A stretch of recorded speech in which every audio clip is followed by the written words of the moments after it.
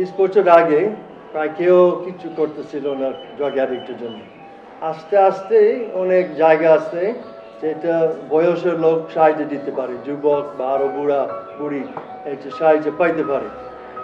সুস্থ হওয়ার জন্য আমরা পরিবেশ সুস্থ করতে পারি, কিন্তু আসলে সব অ্যাডিক্ট তার নিজের কাজ করতে হবে। আপন এখন একটা ভালো কাজ করি যে কোনো লোক সুস্থ হইতে চায়, পুনর্বাসন করতে চায়, সেই সুযোগ পাইতে পারে। বড় সমস্যা আছে যে এটা একটা বড় সমস্যা, ঢাকা বাংলাদেশ, যে লোক নেশা করে, কিন্তু পয়সা এই কাজ করতে খুব কম। অনেক বিদেশ আছে, তারা কিছু কিছু করতে চায়, কিন্তু পুনর্বাসনের জন্য তারা পয়সা দেয় না। তো এখন যদি আমরা আরো উন্নতি করতে চাই, আমাদের দালান, আমাদের জায়গা, আমাদের প্রোগ্রাম আমরা বাংলাদেশি পয়সা দিয়ে করতে দরকার।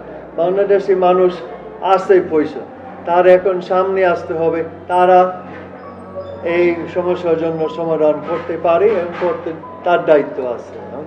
তো সেই কারণ আমরা ভিন্ন ভিন্নভাবে যে লোক সাহায্য দিতে পারে আমরা ইচ্ছে করে গ্রহণ করি, সুখীভাবে গ্রহণ করি।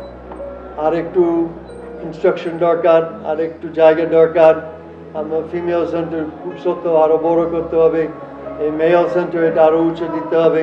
তো ওটা অনেক কাজ বাকি, একটা ওয়াল দিতে হবে যেন সিকিউরিটি হবে, রাস্তা ঠিক করতে হবে, বাগান ঠিক করতে হবে, অনেক কাজ আছে। হ্যাঁ, কিন্তু আমাদের প্রোগ্রাম ভালো, আমাদের যে ফেসিলিটিস আছে আরো উন্নতি করতে হবে, আরো ভালো করতে হবে। এবং একই সময় নিশ্চয় আমাদের প্রোগ্রামও যত সবসময় রিভিউ করতে হবে, মূল্যায়ন করতে হবে, কিভাবে আরো ভালো করতে হবে।